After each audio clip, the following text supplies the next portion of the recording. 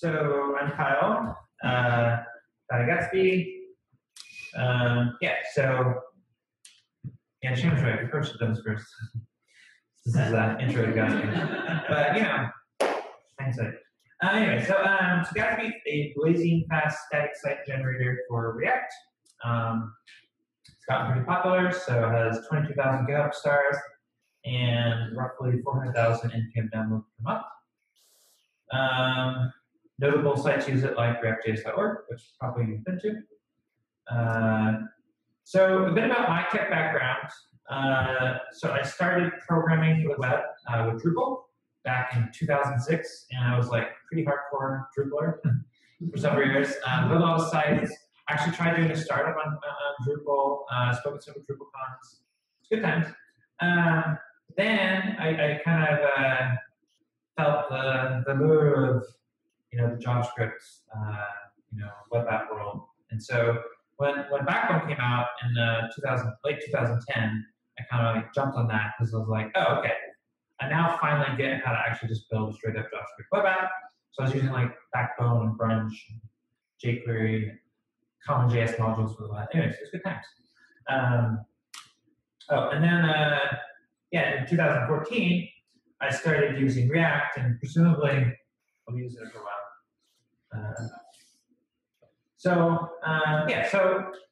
React came out 2013, and then sort of got on my radar end of 2013, and then early 2014, I quit the job I was working at, and just started playing around with new tech, and like React is one of the things that I dived into, and it was just really astounding how good it was. That I've been doing Backbone, and like Backbone was great. I made things, I shipped code, I shipped features, shipped products, whatever, and it was good. But I started using React, and things that took me weeks to do was literally taking like even hours or days to re-implement React. And where Backbone and jQuery is just kind of like fiddly, or just like, it's like if I work really hard, I'll kind of keep everything together. But if you turn your head or something, the whole thing's just going to blow apart. Where React, it just like everything felt solid all the time. It was kind of the whole bit of success that Facebook talks about. That you just use it how it sort of seems natural to use it, and you'll just fall into good patterns. And React's design does a really excellent job of that. And I was just like, this is amazing. And I don't know, it's kind of funny, like you start using new technology, and you just sort of get this vibe of like, this is the future. That's happened a few times, and React was definitely one of those. And so, so I don't want to use anything else. So Gatsby came out in like 2015, and it was simply because I was so in love with React. I was like, I don't want to use NPM. I mean, I needed to build a website. It was like, I don't want to use any other tool, any other static site generator, any CMS, whatever. All those things just felt funky compared to writing React components. And so I built Gatsby. The point of Gatsby is to basically, React is like runs in JavaScript and runs in web, but it can also server render. So you can like statically render out HTML and then load it back into the client. So anyway, so Gatsby just kind of automates that process. So it server renders React to static HTML, so site flow blazingly fast. But then once you're in the site, it's not static anymore because it loads the JavaScript for that React page into the browser. So you have like a full-blown React app. So it's kind of like the easiest way to kind of get a React app up and running. So what's cool about that is that it's like React is just like a great template language basically to kind of like build out pages. Components, you can take like a complex UI and decompose the components in very kind of natural build that way. But what's super cool is that with Gatsby is like anytime you need to add interactive or dynamic pieces, you're in React land, so you just kind of add it and it all just kind of works. So universal JavaScript, aka the whole girl. If any of you were doing like tons of JavaScript before React, like everyone was like, would it be so amazing if it could just like server render? But nobody ever, there's a lot of really, really, really hacky ways of doing it. And it was like hilarious. Like these like engineers would just like go to extraordinary lengths to make stuff work. And I was always like, man, that is an enormous pile of crap you got there. But good on you. Anyway, so I never really needed it, so I didn't really worry about it as much. But React is awesome because it just makes it pretty straightforward. So May 21st, 2015, which was Monday was the 3-year happy birthday of Gatsby. It's getting up there in years. So the initial release of Gatsby was very much just like kind of traditional static site generator, where Hexa, Jekyll, or Hugo, or whatever, where you like have markdown files and you run Gatsby build and it spits out a site. Except of course the Noble, that you're using React, and it creates like a client setup with the client navigation. So I built the initial version of Gatsby, rebuilt my blog and the company website that I was working on at the time, and things are great. But tons of people started using Gatsby, and if any of you have run an open source project before, it's like, hey, sweet project, bro, but could you add this? No. Anyways.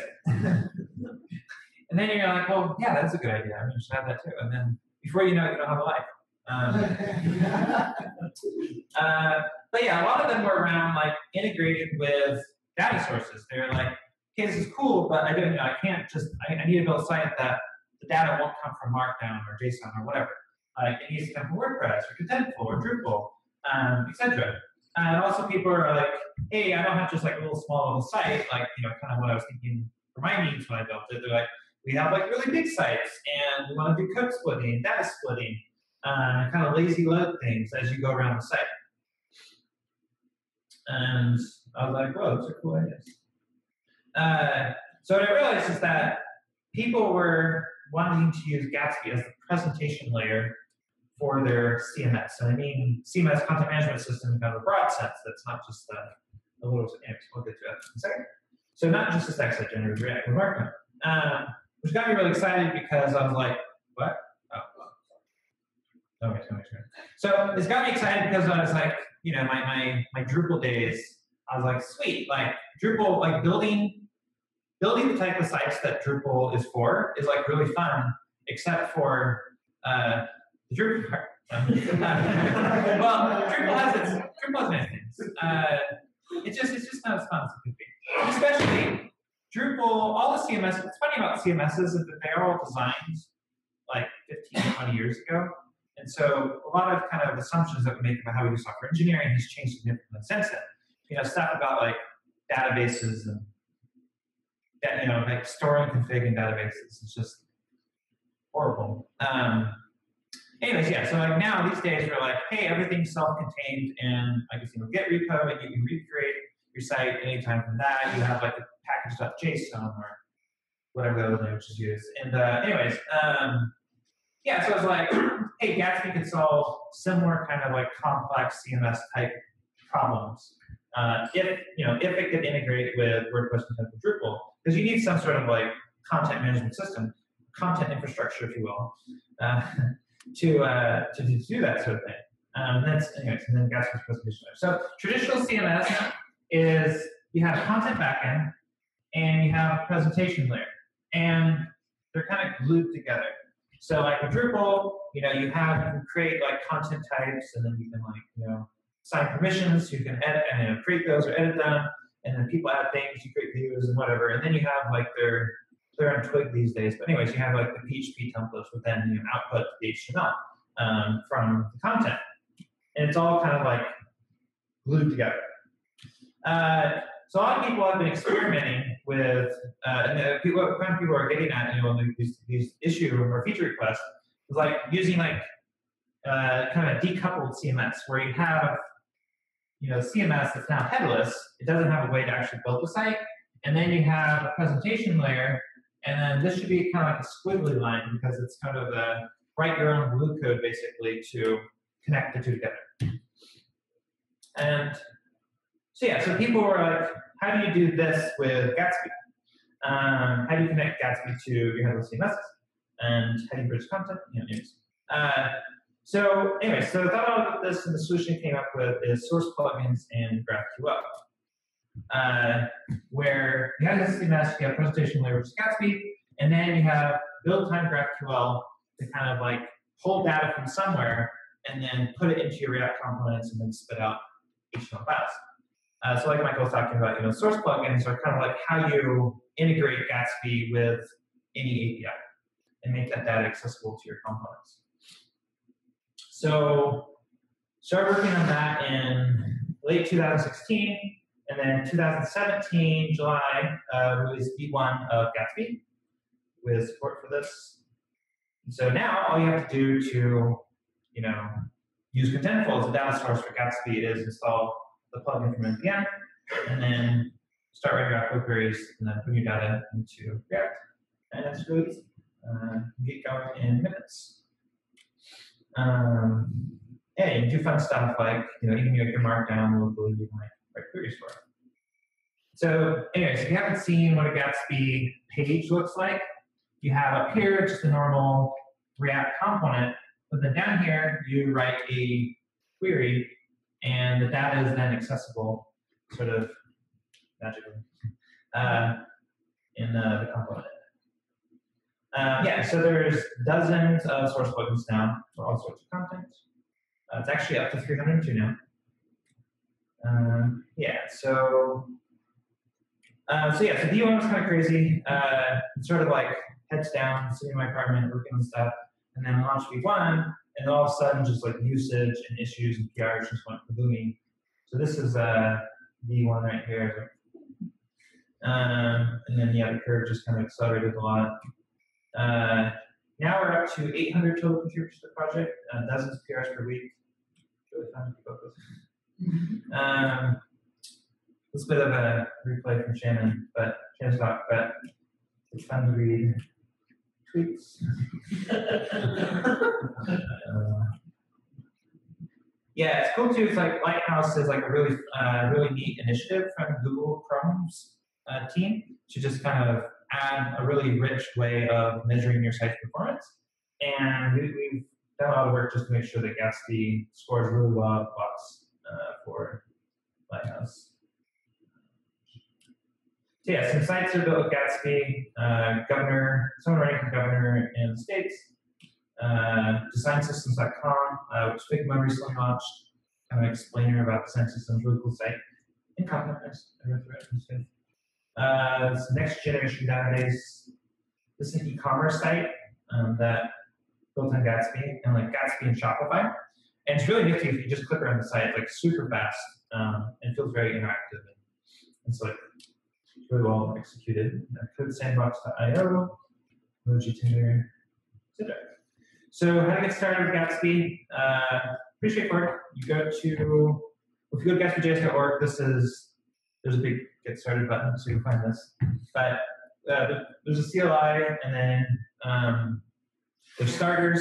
There's like a default starters. You just do Gatsby name of site, and then it'll install everything, and you run Gatsby develop, and then you're running Gatsby. We also have a tutorial which Shannon talked about, which I highly recommend it. And yeah, so V2 beta, I was question about that earlier.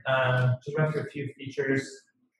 It's actually not a lot of new features. Well, there is kind of, it's a little bit, it's mostly keeping up with upstreams, to be honest. So, but the upstreams have some nice new features. So Webpack 1 to 4, like Webpack 4 is much faster and stable, and produces slightly smaller bundles than Webpack 1 does. So it's a very solid, impressive update. Webpack 2 is doing really well. React 15 to 16, also smaller, has some new cool features like error boundaries and fragments, and new context API. Babel 6 to Babel 7 is actually really, like they were doing some really impressive stuff. One of the things that I really like is like they have automatic polyfilling now.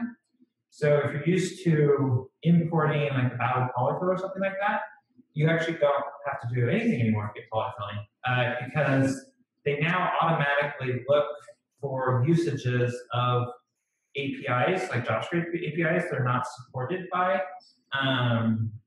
which are not supported by your target browsers. So if you've seen like browser lists, you can like specify which browsers you're supporting with your site. And then if you use one that's not supported by some of those, in that module, they'll automatically add an import to the polyfill. So which is cool because, well, A, it's automatic, which is always nice because it sucks to be like, oh, I'm building a feature, and you ship it, and then somebody's like, I love it, broken. Anyway, whatever. So that won't happen anymore. But it's also cool because it isolates your imports or your polyfills to the sections of the site that actually are using them. So instead of putting the polyfills like a big polyfills on your critical path, so every page somebody loads, they're like, hey, let's run through, 75 kilobytes of JavaScript. It's isolated to that, like, big fat feature off in some corner of your site that has all this like complicated code that is hard to support in multiple browsers. So anyways, there's a lot of really nice benefits from that. Another really cool thing, we've been doing some interesting optimizations. So we've been collaborating with Google and some other people in open source, where there's a Gatsby plugin which integrates with guest.js, which is like a machine learning package that kind of takes your Google Analytics data and then figures out, if a user is on page X, which pages are they most likely to visit from there. And then the Gatsby plugin uses that information to then automatically start prefetching, the pages that the user is most likely to visit. And so it's going to like dramatically speed up your site because they load this page and they're like, 80% of visitors then click on this next thing. And because we know that using the analytics and machine learning, that data, the data, the resources necessary for the page are already in the browser cache by the time the user clicks it. So things like this can like really improve the perceived speed of your site. We also added like called Ludicrous Mode. So you see, this is Mike actually worked on this feature. So he's typing here, and it's like hot reloading. The data changes immediately when you're developing. We'll put it in. It's fun.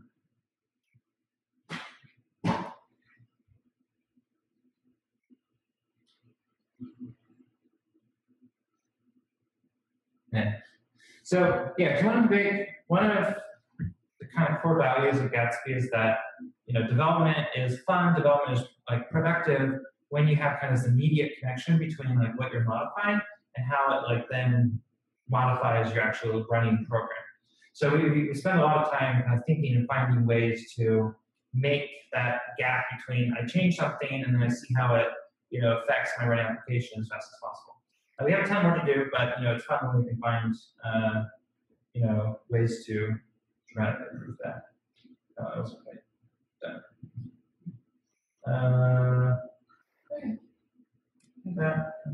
Yeah, so, and also V2, static query is another big thing that Jason modeled. So we have like V1, we have like the special layout component, and it proved confusing and useless.